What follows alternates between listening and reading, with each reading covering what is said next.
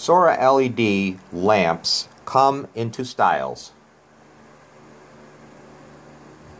This style, the face has this appearance. That's a 2-inch wide bulb. Here's a 4-inch wide bulb. And essentially what they are is they're fixed in their beam width, and there's nothing more you can do with the lamp than what it is. It is what it is. But then they also invented a lamp called a Snap-on LED lamp, which has a magnet on the center of its face. As you can see, this has a magnet. If you're watching this video, it's because this is the bulb that is of interest to you. You're wanting to take advantage of that snap-on feature.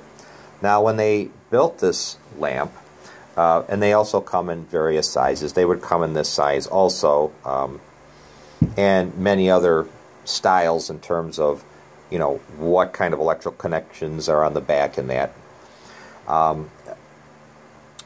When they originally designed this lamp, it was so that you could rapidly change its beam spread or beam width with a filter such as this, just by going like that. It's magnetically held.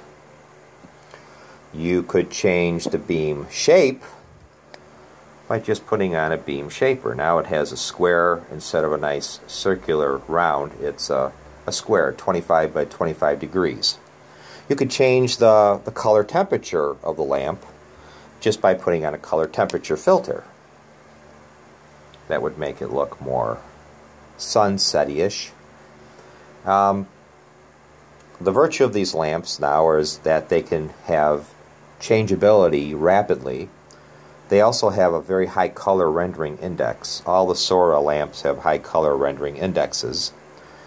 And even putting their filter on here keeps the color rendering index still 95 out of 100.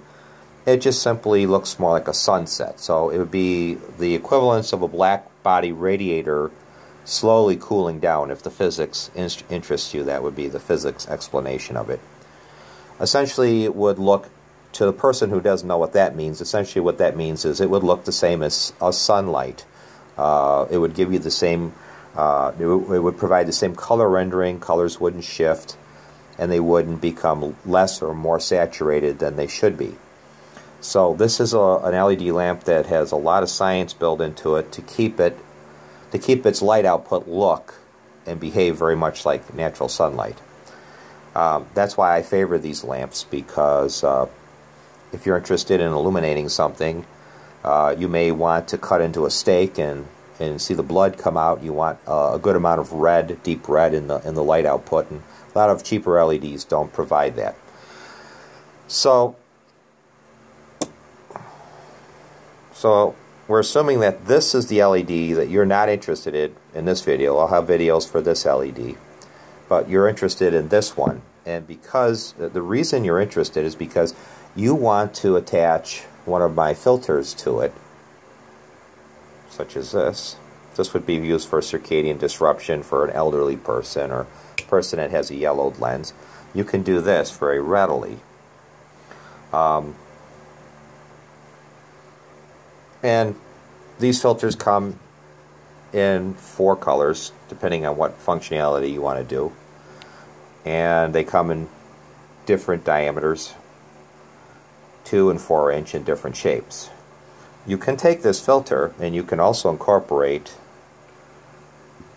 a beam spreader or a beam shaper into it by just going like this. Just magnetically hold that, magnetically hold that, and now you have incorporated 2 functionalities on one SORAA Snap-on lamp. I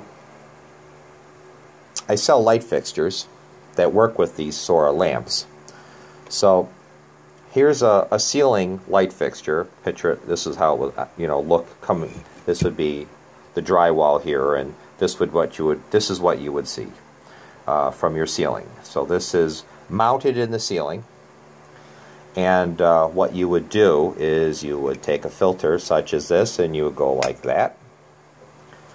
And you've just removed the blue light so to preserve your melatonin onset. Now, if you use my filters, you're not going to preserve color rendering, and they're not designed for color rendering. They're designed for fanatical reduction of wavelengths of light that cause circadian disruption in the evening hour. So, although you would say this is a warmer color temperature, but it's not as natural as sunlight when it sets. It's an exaggeration of a sunset.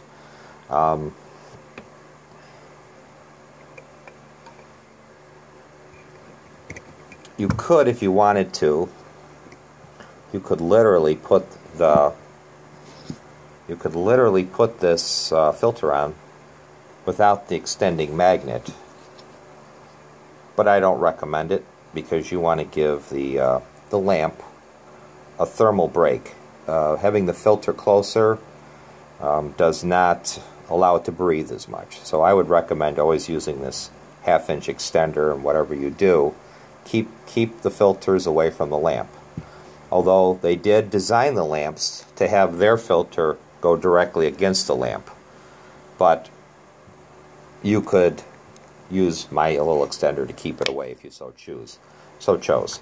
And I don't think you lose much in terms of beam angle precision. It looks actually quite a bit the same if you were to cast it against a wall.